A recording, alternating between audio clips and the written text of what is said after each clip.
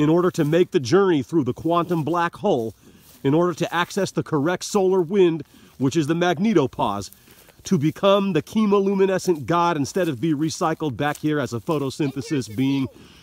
Instead of getting caught in the process of reincarnation, you gotta know what to do. At the near-death experience, at the moment of death, everyone says that they see this tunnel of light.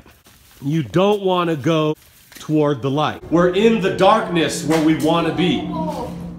When at the moment of death, when you see this bright tunnel of light in front of you, you got to know the tunnel of light is a trap. You don't want to go toward the light. Because? It'll recycle you right back here. That light will turn into the lights on the ceiling of the hospital and you'll be born right back out of another womb. Do not go toward the light.